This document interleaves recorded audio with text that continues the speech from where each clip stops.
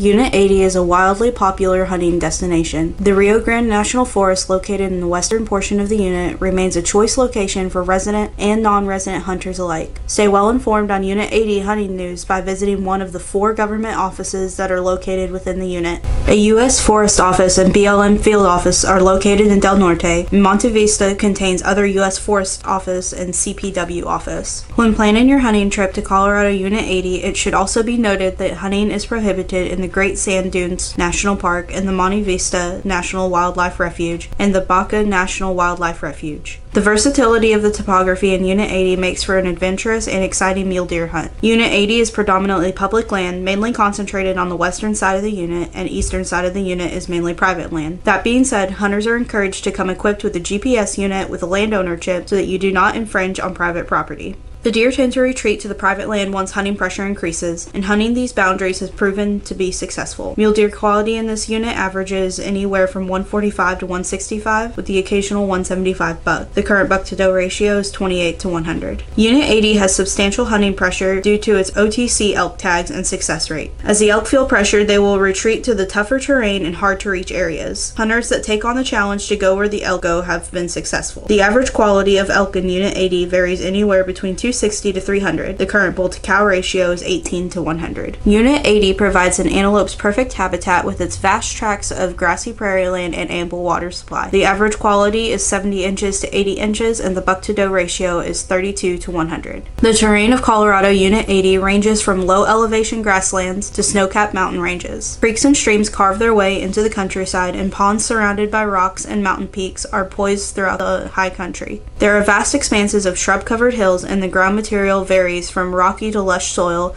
that breathes life into this very green landscape. The coniferous forest full of spruces, firs, and pines that forest the mountains, joined with the sagebrush-covered hills in the valleys that paint the countryside. Riparian vegetation such as cottonwoods and willows line the creeks and streams. U.S. Route 160 binds 180 on the northern border and follows along the western boundary. U.S. Highway 285 runs vertically on the eastern side of the unit and connects with U.S. Route 160 in the north. Various national forest roads navigate throughout the unit with country roads. There are 105 miles of trails with 9 trailheads located among Unit 80. Be mindful of what areas allow motorized vehicles and which areas do not, since the majority of public land in Unit 80 is a national forest.